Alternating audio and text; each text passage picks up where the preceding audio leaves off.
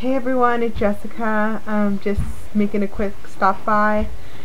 Sorry, haven't been around for a while. I've been trying to get everything done for surgery. Got a lot of school papers due and projects that I have to get done before I take that little time off. So, yeah, I've been so busy, like so busy. I'm barely sleeping. I haven't really seen my family. It's really chaotic, but there's light in the end of the tunnel because next Monday I'm having surgery.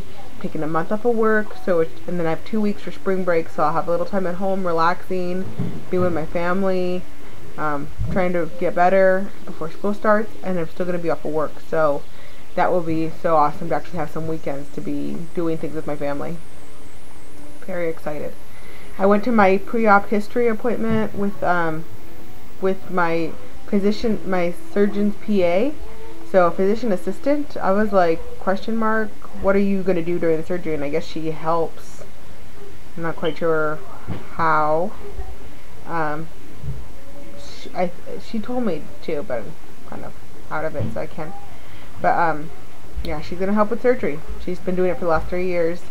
I was kind of nervous that a physician assistant will be helping. But trust in God. I was led this far, right? What else?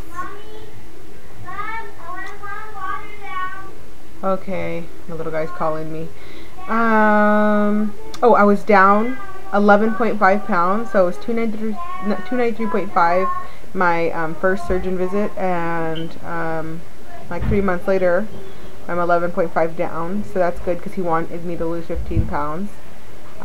So he said around 275, so that's actually, I was at 282, 283, 282.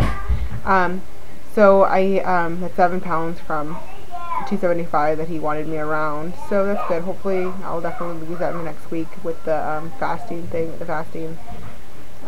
protein fasting that they have to do before. Yeah, things are good. Gotta clean my house a little bit. Should be studying. I have a big test tomorrow for psych, for my nursing psych class. But I'm gonna go study with some friends in a little while, like half an hour I'm leaving. So this time, 3 p.m. Right now it's 3 p.m. for me, California. So this time next week I should be walking around after surgery, a new person. So excited. Okay, so that's it.